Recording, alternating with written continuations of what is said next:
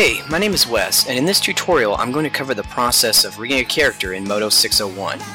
The subject for this series is a character I created named Earl. Earl was conceptualized in ZBrush, where final displacement maps and color textures were generated, and using Modo 601 I built animation topology using the topology tools. For this series we will cover various rigging concepts such as building reverse foot setup with foot roll, creating hip controls with spine curvature,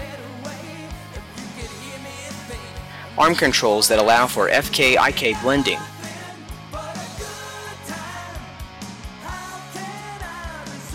we will also look at adding a vest and creating secondary controls for correcting distortion. We will discuss Modo's deformer system and the order of operations. And we will wrap it up by discussing simple facial controls. We've got a lot to cover, so let's jump right in.